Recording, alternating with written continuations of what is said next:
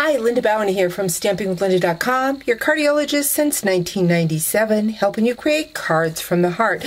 Today is a creative fold card, and I'm calling it a double folded card because we have a fold this way and a fold this way. So let's get started. I am using the Old Olive and the Elegant Eggplant cardstock to form the card. And first, with the Elegant Eggplant, this measures 5.5 by 6 1/4, and I am going to score it at the 4-inch mark. So I'm going to bring in my personal trimmer and score that. My main card is 5 1/4 by 8, and I'm going to score that at the 4. And so that makes my two flaps for my card. I've got that. Next, I'm going to bring in the Big Shot and my platform. I'm going to be using my brick wall folder. Let me grab that. And that Elegant Eggplant card, and I just want to do the one side of the flap, so just the short side. So I'm just going to put that in the folder like so. Now I have found with the bigger folders, it is best to put the fold side in first when you're running it through your Big Shot, because if there's any air in that folder, it can blow out that seam if you put it the other way. So I think this is the best way to run it through. It's going to run that through. And so that gives me some design on this part of the flap.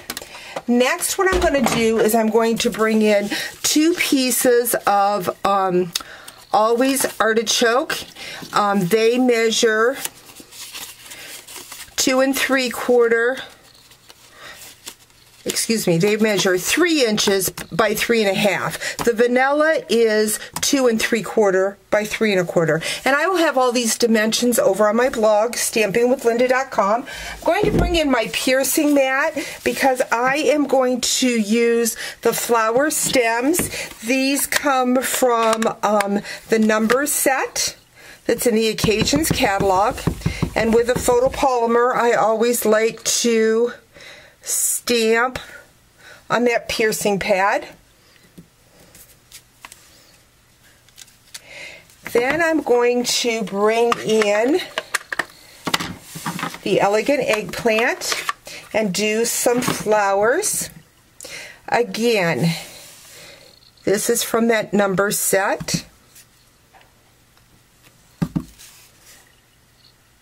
And I'm also going to do that little flower, do a couple of those.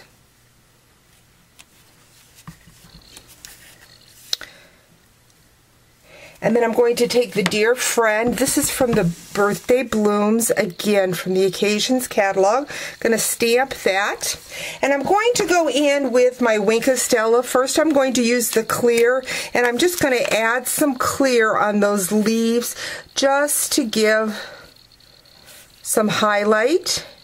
But then I'm going to go in with the gold Wink Stella, and I'm going to do the center of my flowers. I think the gold Wink Stella we're overlooking.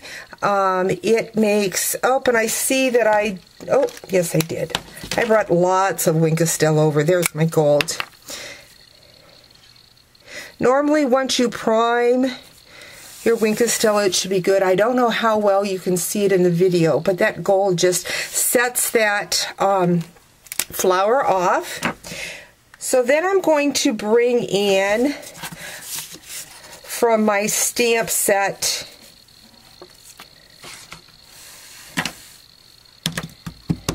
that is Retiring. And I'm trying to think the name of it, and right now it is leaving me. there's cute little verses to it about friends and about believing she can do things. And so I've just stamped that. Again, I'll have that over on my blog because this is, oops, I just put that in the eggplant. That never happens to you, does it? I want that to be in the green.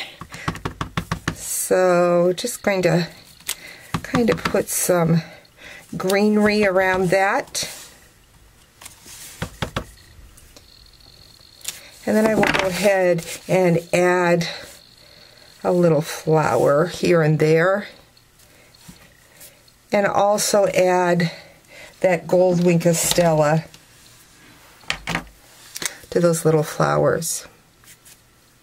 So now I'm ready to work on that flap, double flap card, or double opening card, whatever you want to call it, double fold card.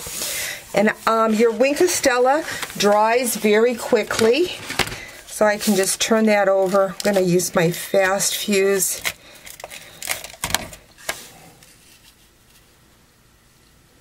And add that to the artichoke.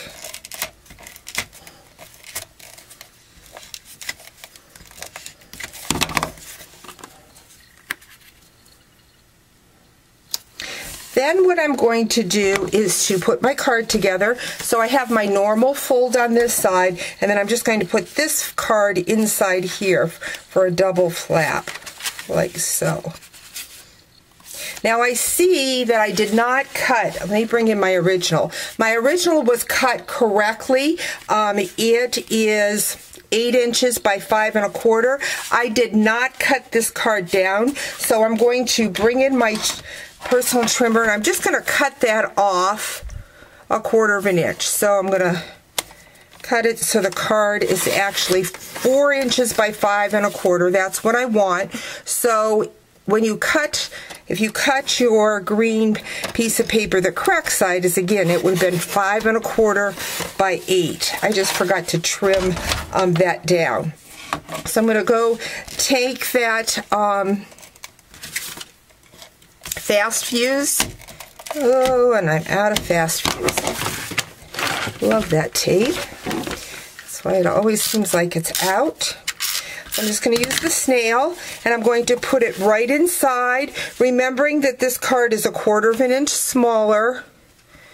So I just want to have a nice little border there.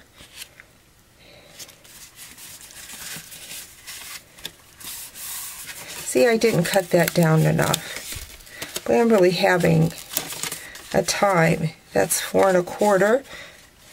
Let me double check. Did I score this one wrong? Look it, I scored this card at 4 inches, and it should have been 4 1/4. That's what I told you to score, that I was going to score it at, but I only scored it at 4. So that means this inside card needs to be 1/4 inch smaller, so it needs to be at the 3 3/4 inch mark.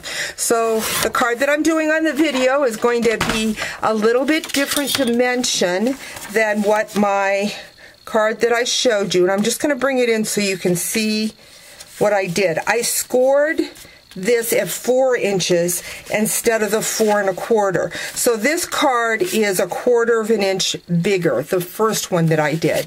So I will go ahead and put the measurements of both. It really doesn't matter. It's 1/4 inch smaller.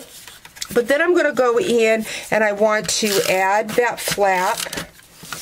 So I'm just going to put this one in the inside first, kind of line it up, and then I just want to put adhesive on this side.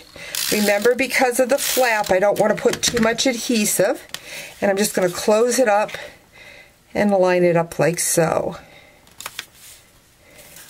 So there you have it, a double opening card, or a double flap card, whatever you want to call it. Again, this one measures the 4 1/4 by 5 1/2. This one measures 5 1/2 by 4, because I scored this wrong. It should have been scored at the 4 1/4. So either way, it works out. Thanks for joining me. Talk to you real soon.